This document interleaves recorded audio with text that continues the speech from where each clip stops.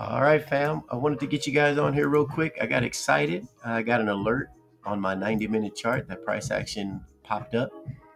We were targeting this area here. And so I had an early entry right below this, what I believe to be a supply area. And we have a level on level. They haven't even gotten to the proximal wick of this yet.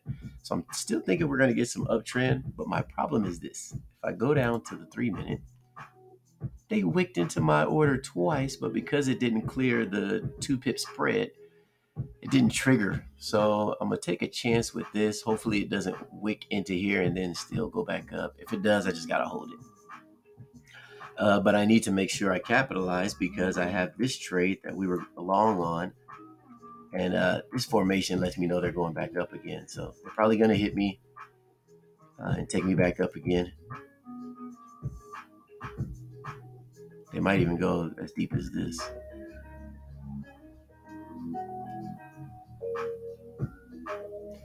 So in any case, this will get closed out. This will turn into 50,000 units on the short. This will get closed. And then if it goes back up here, I'll be in this trade as well. And then I also have, because I do believe it's going to go up, I also have this 101 sitting up here. So I got a 100 sell stop, 101 sell limit, and a 301 sell limit all here, just waiting to be kissed and touched and loved on. And so we're going to just wait. But just wanted to give you guys an update that looks like our trade worked out.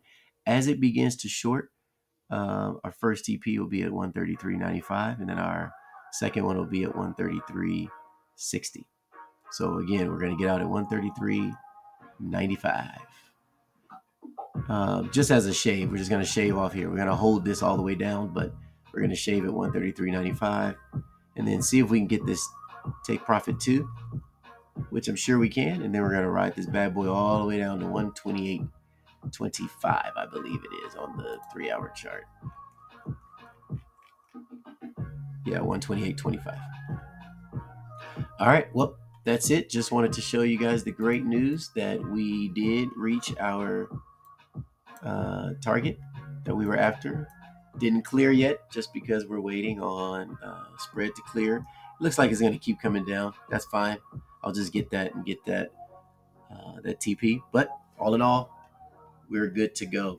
I'll be back. We're going to have some CAD news tomorrow, so I'll be back to check this all out, and we'll look at it in more detail. God bless you guys. Look forward to hearing from you regarding this particular trade. Take care.